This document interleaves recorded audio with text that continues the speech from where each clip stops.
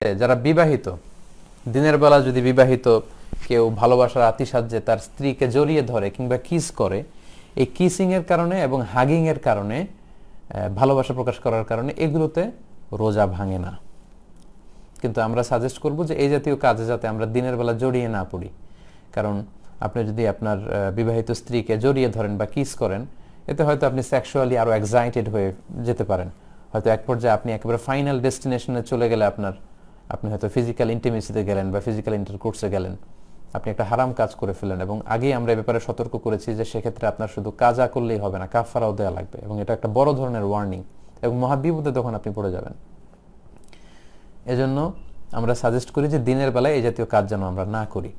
তারপরেও কেউ যদি ভালোবাসার আতিশায্যে দিনের বেলায় আপনার স্ত্রীকে যদি আপনি জড়িয়ে ধরেন বা চুমু খান, এতে কিন্তু আপনার রোজা ইনশাআল্লাহ ভাঙবে না। এর দলিল হচ্ছে সহিহ মুসলিমের হাদিস, আম্মা জান আয়েশা রাদিয়াল্লাহু তাআলা আনহা, আল্লাহ রাসূল সাল্লাল্লাহু আলাইহি ওয়াসাল্লামের প্রিয়তমা সহধর্মিণী, তিনি নিজেই বর্ণনা করছেন যে তিনি বলছেন, কানা নাবিয়্যু সাল্লাল্লাহু আলাইহি ওয়াসাল্লাম ইউকাব্বিলু ওয়া হুয়া সাইম। আল্লাহ রাসূল সাল্লাল্লাহু আলাইহি ওয়াসাল্লাম রমাদান মাসে দিনের বেলায় আমাকে চুমু দিতেন, ওয়া ইউবাশিরু ওয়া হুয়া সাইম, এবং তিনি আমাকে জড়িয়ে ধরতেন, আগলে রাখতেন রোজা রাখা অবস্থায়।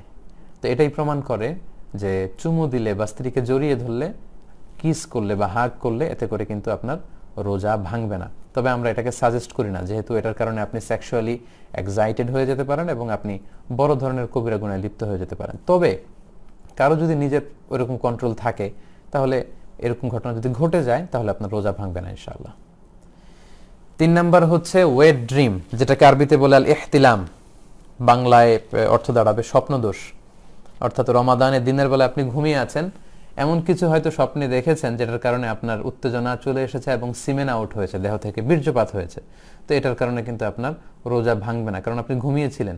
আমরা শুরুতেই শুনেছি যে রুফি আল কালামু আন সালাসা আনিন নাইমি হাত্তা ইয়াস্তাইকিযা, ঘুমন্ত ব্যক্তির উপর থেকে শরীয়তের বিধানকে রহিত করা হয়েছে যতক্ষণ না সে জাগ্রত হয়।